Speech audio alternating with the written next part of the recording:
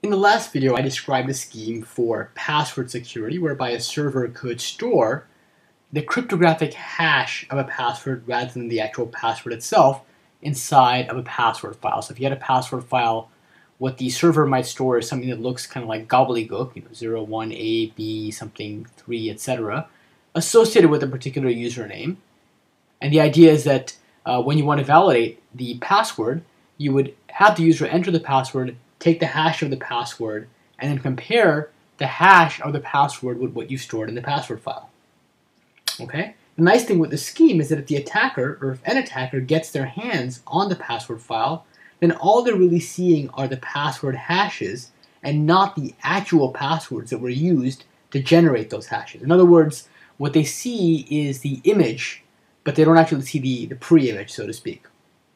Now, in theory, if a cryptographic hash function is pre-image resistant, then all else being equal, it is computationally hard to find the pre-image. In other words, if you've seen, if there's a value x, the hash function is applied to it to get a value y, it is very hard to go backwards. Given y, it is hard to find x. It's computationally infeasible to do so, all else being equal. Okay, and let me kind of give you some sense of how complex that might be. If you have a good pre-image resistant hash function, then the fastest way to typically invert a good function like that is via what we call brute force, and that's to really try all possibilities, brute force. So imagine we had a function like SHA-1, and SHA-1 is a secure hash algorithm. It's actually not that secure anymore, but it's been there have been some collision attacks on it, but in terms of pre-image resistance, it continues to be, there haven't been any kind of major kinks in its armor in that area. And it has an output size. It actually has, the output is 160 bits, and if you have a 160-bit output, that means there are 2 to the 160 possible output values, okay? And that means that if you wanted to, let's say, break this function by brute force, and what that would involve doing is trying all possible input values until you find an output value that matches. In other words, let's say you've got a value y, and let's say y is secret, and you wanted to find out the x that was used to generate this y, and let's say x was used to generate y via a hash function. What you would basically do is try out all different possible values for x1, x2, and so on, until you found something that mapped to y. Okay? Now, if you've got about 160-bit output, you would probably need to try somewhere on the order, and there's a bit of a fudge factor in here, but somewhere on the order of about 2 to the 160 possible x's. Okay, it's not quite true. You'll probably find it when you're about halfway through and a bunch of other things, but it's about 2 to the 160. And 2 to the 160, this is a huge number. This number is something like a trillion. It's actually, if I had to write this number out, it would be a 1 followed by something like 48 zeros. 48 zeros. That's a huge number, okay?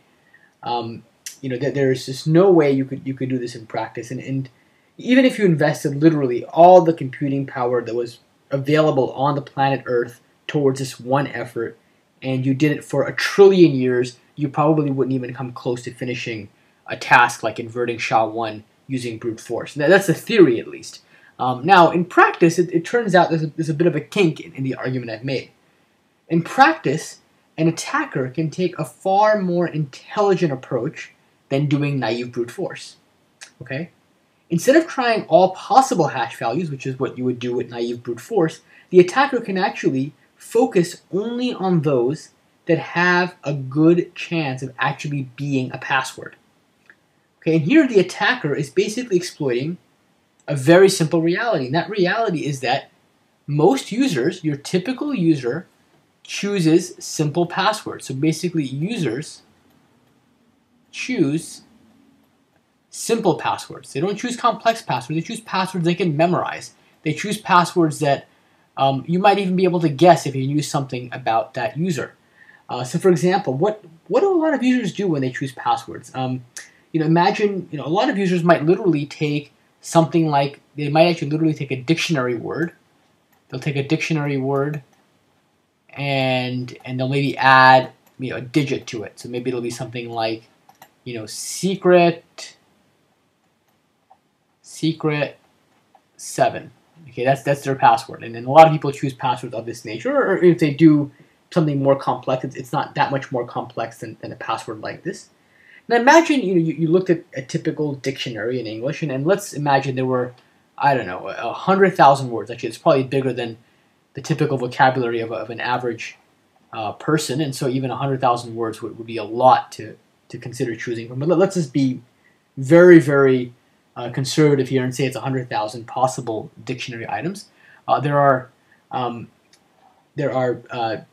10 possible digits, and so one question, we can pause the video and think about this for a moment. If you have a dictionary of 100,000 possible words, and a user actually forms his or her password by taking one of these dictionary words and appending a single digit to it, how many possible password combinations are there?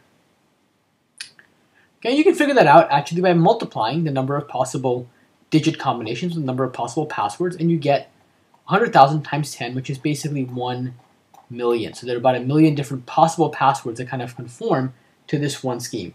And that number is really small in terms of security. In fact, it's easy to try millions of password combinations per second on a single, suitably strong computer. And in fact, an attacker can try many more passwords than just 1 million. You could try things like 2 digits after a dictionary word, or combinations of dictionary words, or common 3-digit patterns like 1, 2, 3 after a dictionary word, and so on and so forth.